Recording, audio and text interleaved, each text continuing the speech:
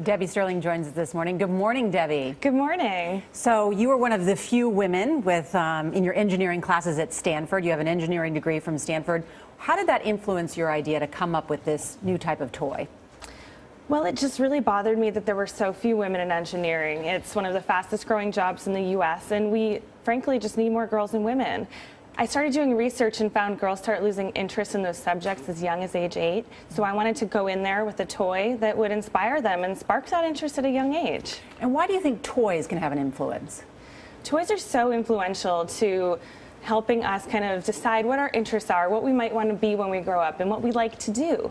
And when girls are inundated with dolls and princesses, not that there's anything wrong with that, but they should have more options. Math and science and building should be fun and appropriate for them too. I was one of those little girls waiting for Barbie's Dream House to come out and getting a date with Ken, so I think that's a good thing. But so when you were a little girl, were you a little nerdy girl interested in science and engineering? Did you like dolls, or were you just a different kind of little girl at your age? Oh, I was pink and dress up and princesses all the way. And what's interesting is that when I was a senior in high school, my math teacher told me I should try engineering. And you thought what? I didn't know what it was. Oh. I pictured a train driver, but it stuck in my head. It's not every day somebody tells you what you might be good at, and I tried it out in college, and I fell in love with it. But I'm so lucky. There must be so many girls like me who never would have thought about it. Yeah. How are these toys different?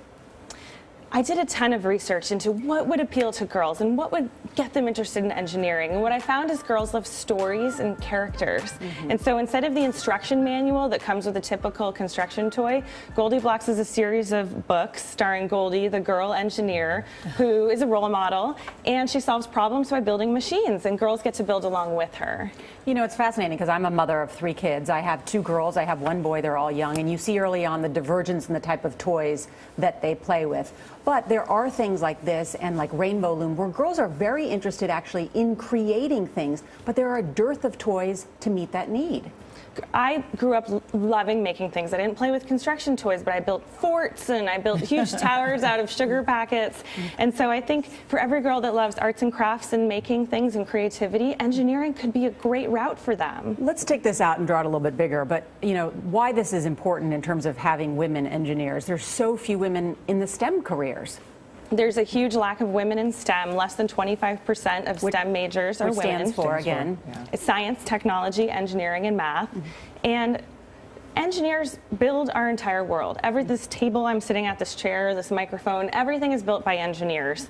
And these things are things that we use every day. And when half of the population is female, but the majority of the things that we use are designed by men, we're just simply missing the female perspective. I love that you're doing this. I love the name of the company. I love what you're trying to do. And I'm curious about the reaction that you're getting from little girls.